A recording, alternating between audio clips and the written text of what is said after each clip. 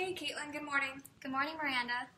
Everything okay? Yeah, everything is okay. I'm just a little stressed. We have some work to do. Who is all here? Has everyone made it this morning? I believe everyone is here. I will go make sure. Thanks. Could you get everyone together in a half an hour or so in the conference room?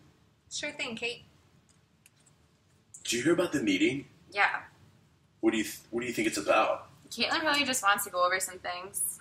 I'm thinking she might announce my promotion. Ha, you're funny. What? You don't think I'm good for it? I didn't say that. Did you guys hear about the meeting? Yeah. I'm going to see if Miranda wants me to cover the phones during the meeting. Melinda walks away.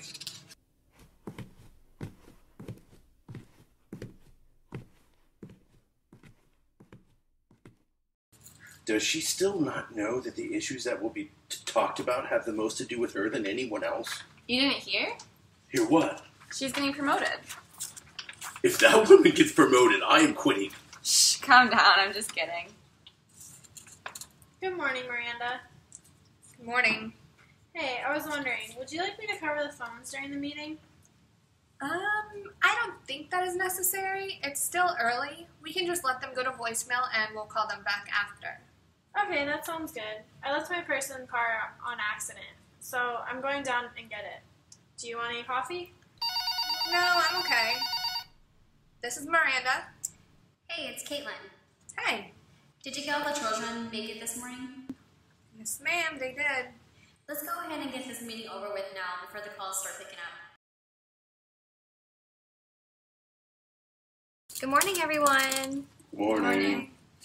First of all, I just wanted to tell you guys how much I enjoy working with all of you and how excited I am to have the opportunity and ability to change some fundamental things about our group, get-together workflows, and client issues every day. I would like for us to start out by using the path goal theory. This theory allows me to adjust my management skills to individual needs. For instance, Miranda has a pretty good handle on things, so I will be more of a supportive manager in her case. For Nick, Giselle, Melinda, where's Melinda? I thought she was covering phones. No, she ran down to her car. Why am I not shocked? Anyway, Nick, Giselle, and Melinda, I would take more of task-oriented approach until I feel you're confident and experienced enough to convert your efforts on your own without significant overwatch. Now I know that might not be what you wanted to hear, but there are some tough questions we need to ask ourselves over the next several days, so just so that we can operate more cohesively as a unit. How's that sound? Sounds good. So much for the promotion. What the hell? Why are we being categorized with freaking Melinda? If I knew this was going to happen, I would have gone to my car. Is that you or Melinda? I'm not picking up her line anymore. I'm sick of this crap. Me either. There's no accountability in this office. Does her uncle own General Insurance or something?